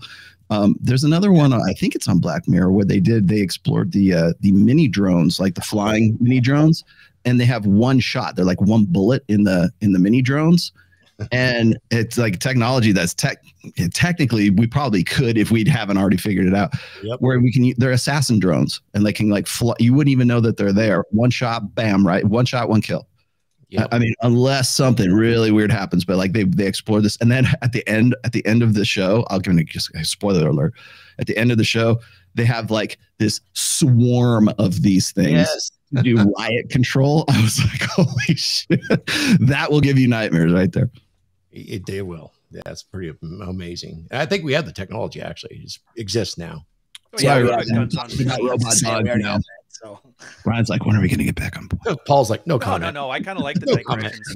Honestly, Rollo, and I know this is off topic, but I like when this thing kind of meanders, then comes back to the point, then meanders. Because the one thing I hate about other people's podcasts and why these ones are awesome is because like we're human beings. You can tell we're not just dancing brands here, like pitching courses every 15 seconds for MeUndies or whatever. It's like, I think it was a guy actually did a tweet. You remember this? It was like a year ago. And they're like, we were busting Clary's balls or something like that. And everybody's like, dude, you should totally do a show where you talk about male banter and bonding. I'm like, it's every fucking episode, you son of a bitch. I know. We're showing you. I know. If you explain a joke, it's not fucking funny. Yeah. So all these little meanderings are like, there's like a subtextual lesson in here too for guys, which I think is more important. Because like, do you really need 2 hours for us to explain to you that some thought selling our OnlyFans at the gym is stupid and you need to like be smart about hitting on girls? No. But learning how to not be autistic, we told you all the time, don't be autistic, don't be autistic. And then we gave you an hour and a half of examples of not being autistic. If you walk away from here, you'll learn how from do I not be autistic? Yeah. Trick is eye contact, but you count to 3, and then you look away, but then you look back.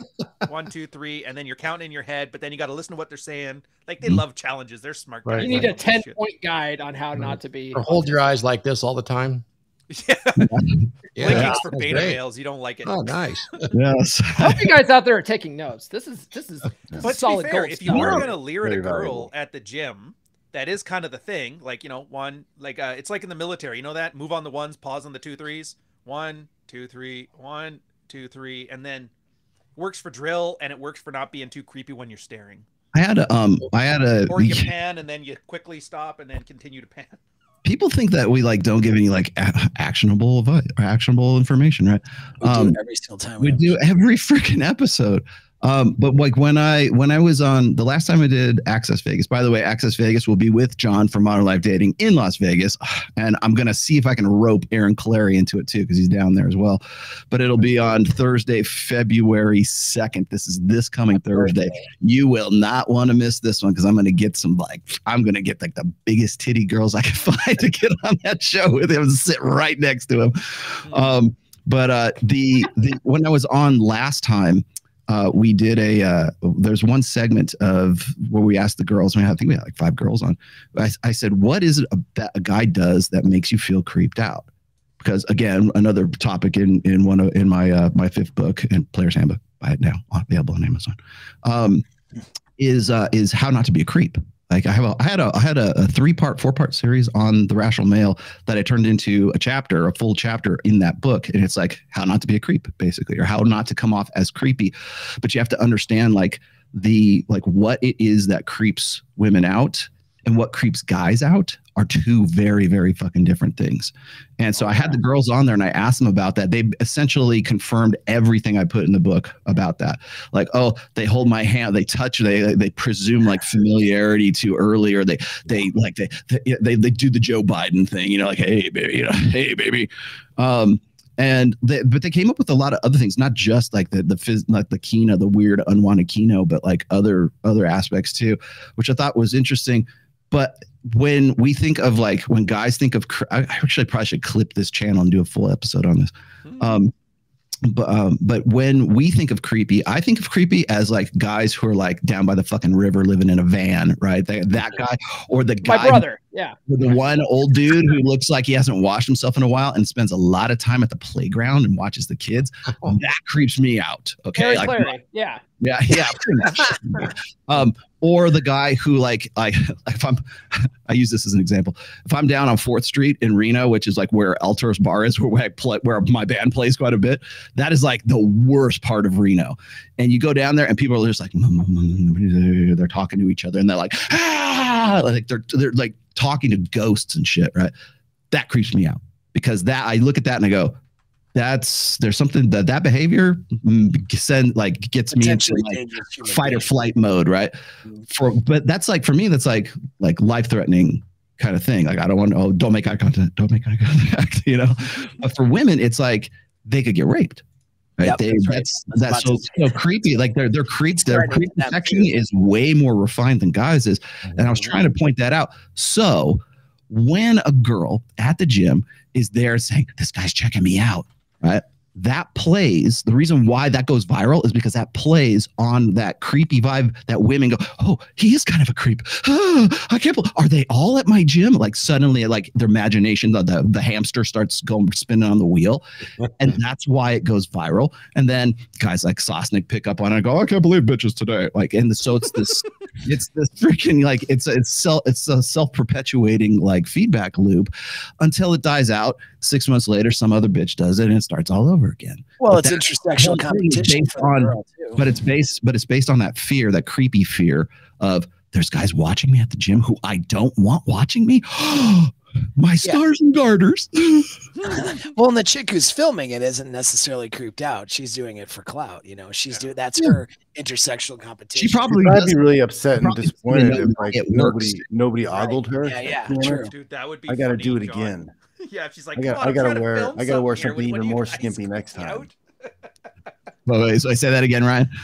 Oh, I was just laughing if she's like getting mad. It's like, guys, I'm trying to film some creep shit here. Stop being gentlemen. Yeah, somebody's looking my ass. Like, she goes into the bathroom and takes the spandex off, so it's just her G-strings. Oh, maybe now they'll look.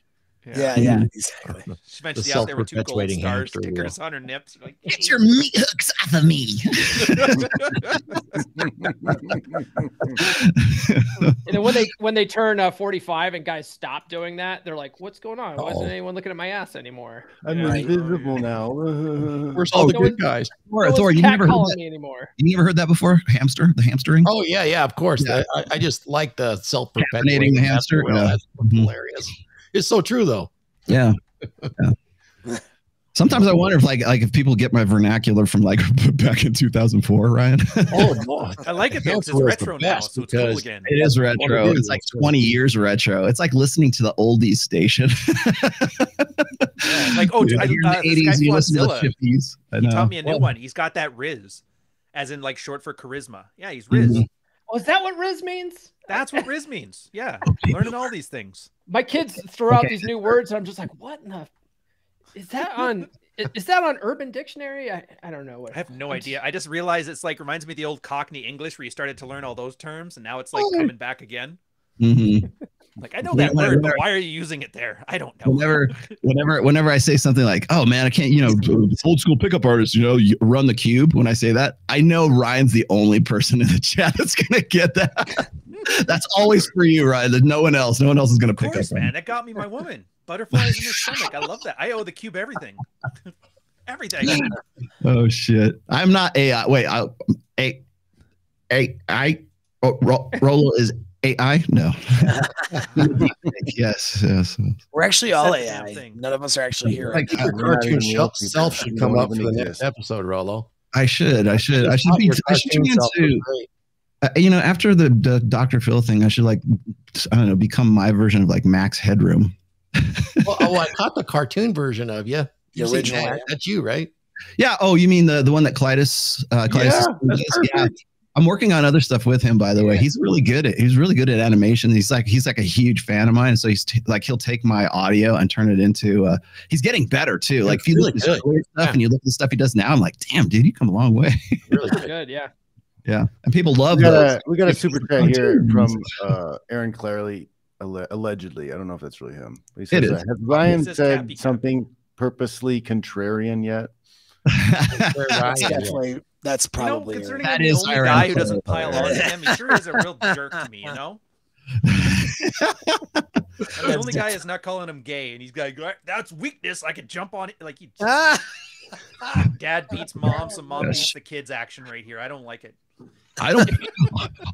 You should question if Clary's too nice. Contrarian? What do you mean? Yeah. I don't do that. I came here for a good argument.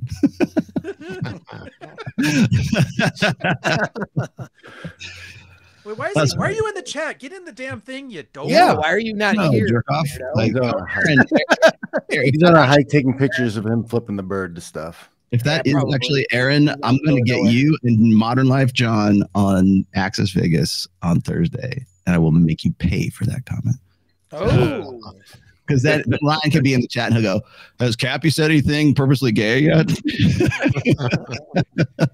Has Cappy talked about the interest rate yet? Cappy's the only guy where we're being surrounded by chicks with big boobs is punishment. Everyone else is like, this is great. Dude, that was my life is pretty awesome right now. Best show ever. Great, another boobs around me. Because it's one thing. I've been on Fresh and Fit with Aaron. I think a couple times, like when we did after our show, he'll just pick up and leave. I'm done. Like, hey, it's 11 o'clock. Time for me to go get Metabee. See you later. Oh, look at the time. That's G though. That's like the ultimate G move right there. He's like, screw these bitches. Yeah, he just picks up and goes. And you know what's funny is like no other guest would Myron or Fresh like think that's odd. Like, okay, see you guys later. Okay, bye, Aaron. It's like your friend leaving the house party early. No, he does that. What are you gonna do? He couldn't do that. He couldn't do that with jet screaming hootie queens at the table with us. So but he could have. I wouldn't have thought anything of it. But that was a really good show for us. I'm hoping to sort of do a repeat of that when I got John on there as well, because John is merciless with him, like gay. I can hardly wait to see what John pulls in that. Yeah. That's funny. Aaron's got to put something in his back pocket and get him back. Yeah. If you want entertainment value, that's going to be your show. Well, hey guys, so we're over the 90-minute mark. So you guys want to wrap it up a little bit? Sure. But you guys got anything else to You say guys about get the late anyway, Jim so Hot? stop watching us. Wrap it up. Does that mean I have to make lame lyrics to a popular rap video? All right, let's we'll go around here. Paul, what's going on? Follow my new TikTok account at Best Men's Pod. My primary account is in a crushing shadow ban, so I started a new one. We've talked about pro wrestling a lot in this episode, so drop a 1 in the chat if you're watching the Royal Rumble tonight. Subscribe to the Come On Man podcast on your favorite podcast platform, including YouTube. I've been doing live streams now on Wednesday and Friday mornings at 10 a.m. Eastern on YouTube, so tune into those. Monday's episode is the Manosphere's favorite duchy, Jack Napier, returns. We were supposed to talk about how women like men with hobbies, but we ended up going off on a tangent about Liver King, sunning your balls. And yeah, he wanted to avoid the Lego topic. That's why. Yeah, we do talk about Legos a little bit, but it's mostly about Liver King and sunning your balls. We need to get Jack. I think we should accept Jack as finally a junior member of Rule Zero. Yeah. If he'll accept. European in there. If he'll accept, he's sort of trying to move his way out of the Manosphere. Well, at least he says he is. You know, you can't leave this life. I told you that's 2023. It's a new trend. He's from Holland. Isn't that weird? All right, Thor, what's going on? All good, brother.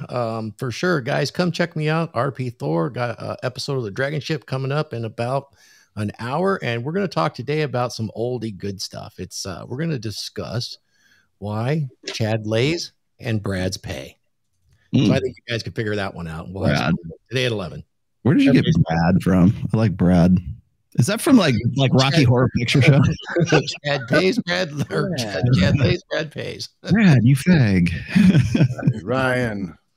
Actually, I just finished a pre-record of Red Morning with Flawedzilla, who you guys, nobody knows who he is in this space. It's awesome because it's like we were all over the map. We went from his stuff in music to the whole like black welfare mom epidemic to lesbians training, like making men feel ashamed about being men, to overcoming hardship, to long-term relationships. And my favorite part of it is where he was basically like the thug, drugs, didn't even like women, like super aloof, super like all the alpha traits. And the girl basically begged him to stick around. The whole relationship's her woman's job. He's been together longer than Matt Walsh and his fuck trophy, so that was pretty awesome. Check out that. And then, you know me, Praxeology, Volume 1 frame. I cannot believe how proud I was of my first book, because this second book taught me my first book was a piece of shit. And the audiobook is almost out. Yeah, I've just about got the recording finished. It's going to be about a 6 to 7 hour listen. And I have to do some, like a week or two of mastering. And then it should be out in March. So if you're one of those people that don't like to read, but you love for me to read you the book, then yeah, hold on. It's going to be awesome. And then beyond that, just read to me, Uncle Frank. They're bigger. They're more interesting than me. I'm just some idiot Canadian who runs his mouth and gets people pissed off so he can make ads. Oh, the Matt Walsh ad promo is almost finished. I think you're going to love it. Don't ever yell at me on YouTube. You know I'm making that into marketing, sir. Rolo, what's going on? Okay, so watch the chat here really quickly. This is the link to Dr. Phil show. There you go, because people keep asking me for that. Hey, where's the link? When's it going to come out? I missed it. I don't actually own a TV. So there it is. If you want to watch the full show replay, I just put it in the chat right there. Yeah, I was on a daytime talk show not too long ago that I wasn't allowed to talk about. I still am not. They still, like the NDA, I can promote all I want, which like give you the links, but I can't talk shit about it. However, that doesn't mean that Donovan Sharp can't talk shit about it, which he did. So if you go to his channel, you check out his sort of play-by-play of the Dr. Phil encounter. And by the way, there's supposed to be another one. There's supposed to be a second part to this where the audience actually asks me more questions. But once that is out, I think once the second show is out, I'll be able to speak a little bit more freely about the whole thing. Although I can't write a book about it or like, you know, make any like real money off of it for being a bitch. Anyway, so tomorrow is my show, 1 p.m. Pacific, 4 p.m. Eastern. I will deliver on the 5-hour show that you've come to expect from Roll Tomasi. I don't know who I'm going to talk shit about, but I probably will.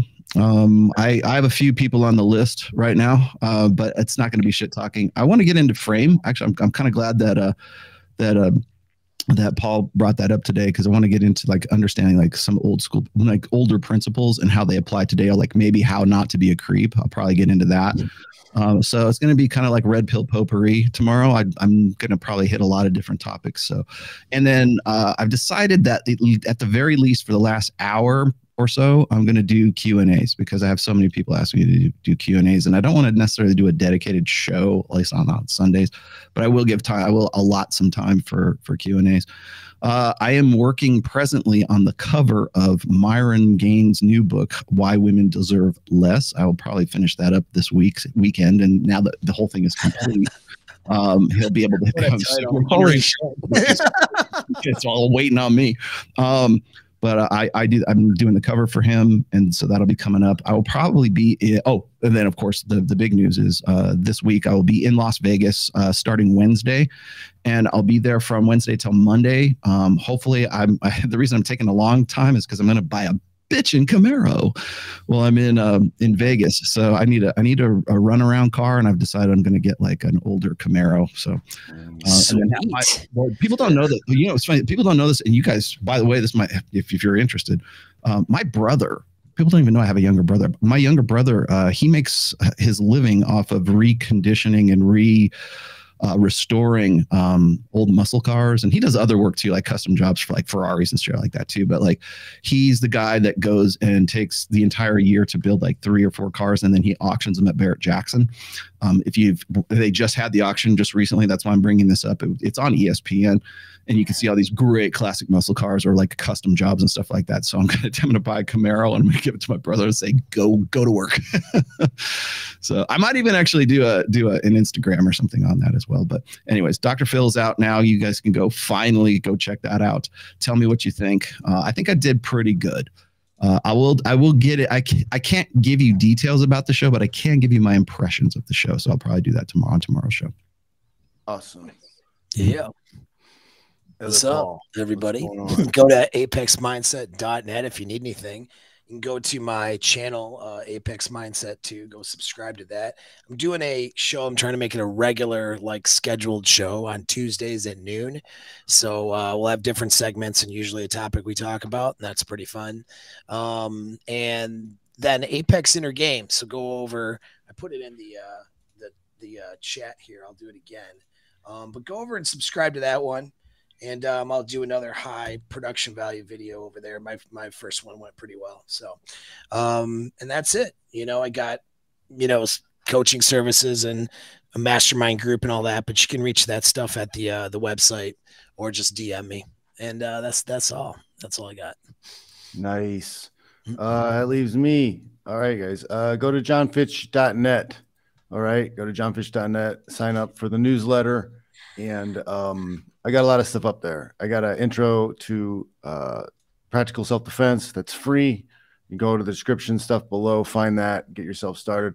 I'm working on the practical self-defense that will be up for sale a little bit later. I just am busy with kids, and I've taken on some more teaching classes, so time is limited. I also have my Learn to Fight videos that are up on my YouTube channel. Check those out. I have my Fitch pilled videos where you can take the most valuable pill there is out there. All the red pill, blue pill, purple pill, God pills. It's too much. It's too much to sift through. So come to me and take the Fitch pill, and we'll get you straight. Dog pill, right? So go to the website, sign up for the newsletter. I'll check you guys later. All right. Thanks for watching, everybody. That was a good, fun discussion. I hope you take that advice and put some action to it. All right. We'll check you all later.